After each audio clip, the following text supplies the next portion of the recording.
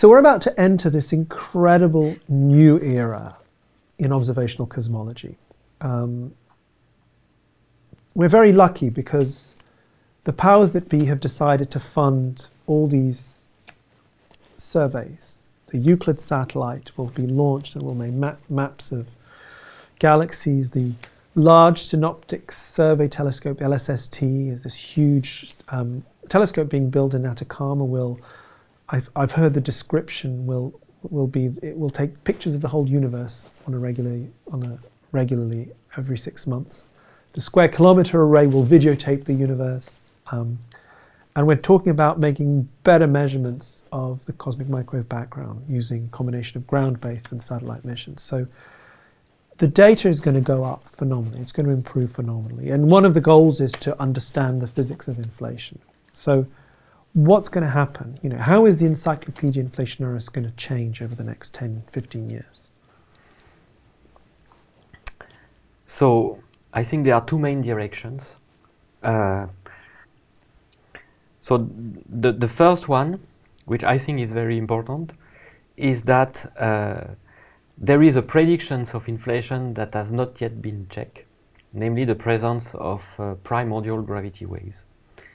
So these gravity waves are not the gravity waves that have been detected recently by LIGO. So because those gravity waves were produced by the collision of two black holes. Here we are talking about gravity waves that are produced in the early universe. So these are completely different type of gravity waves. But if we could measure those gravity waves, really, I think first of all, we would check another predictions of inflation. So this would be conceptually, I think, very important. But also we could learn a lot about inflation. So for instance, the amplitude of those gravity waves is directly related to the energy scale of inflation. So if we can measure the gravity waves, immediately this will tell us at which energy scale inflation occurred in the early universe.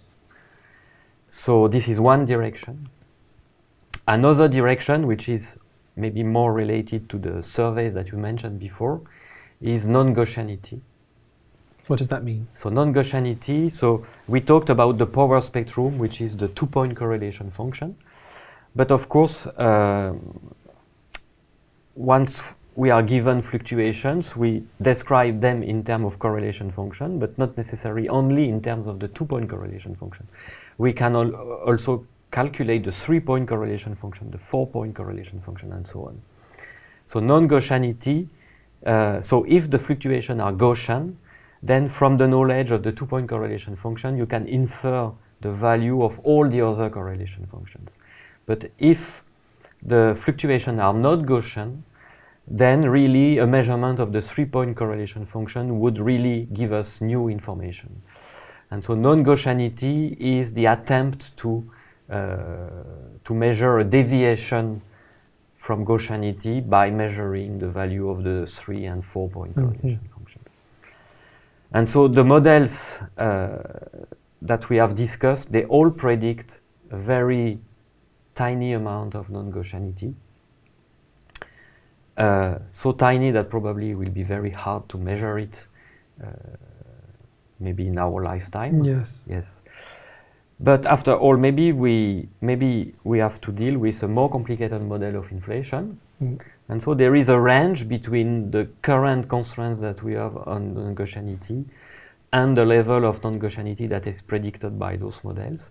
And maybe we have to deal with a slightly more complicated model of inflation that predict a level of non-Gaussianity which is in between. So this is the reason why it's still very important to go and hunt for this non-Gaussianity. And if we don't find anything, this is also a way to rule out other models of inflation that we cannot rule out using the constraints that we have on non-Gaussianity nowadays. So the two directions are gravity waves and non-Gaussianity. So gravity waves, you say, are a prediction of inflation. What if we didn't measure any gravity waves? Does that mean we would rule out inflation? Unfortunately, no. We will be able to rule out many models of inflation, but unfortunately, there are models of inflation that predict a level of gravity wave that is so small that even the next generation of experiment won't be able to see them. Right. So it's not a unique prediction of inflation. So I think the presence of gravity wave is a unique prediction of inflation. But the presence of a gravity wave at a level that can be realistically detected is not a unique prediction of inflation. Okay. So this, I mean, leads me to a final question, which is, what would it take for you to give up on inflation? So it's a tough question, indeed, and I have no objective answer to that question. I only have a subjective answer to that question, and I would say that if we see non-Gaussianities, I would not give up on inflation. If we see non-adiabatic perturbation, I would not give up on inflation. Simply because these two things are predictions of multi-field inflation. And I believe that multi-field inflation scenarios are very reasonable scenarios of inflation. Maybe I would give up on inflation if you tell me that the spectral index of the gravity waves is not red. What does that mean, not red? So red means that you have more power on small scale than on large scales. Right. So this means that the tilt that we mentioned before is less than 1. There are models of inflation that can do it, I agree. So this is the reason why it's not an objective answer. But to my taste, these models are a bit too complicated, I would say. Right. And so it's totally subjective, I fully agree. But if you find a spectral index of the tensor that is not less than 1, well, less than 0 in this parameterization, I think I would start working more on the alternatives to inflation. Okay, we'll hold you to that. Okay, thank you.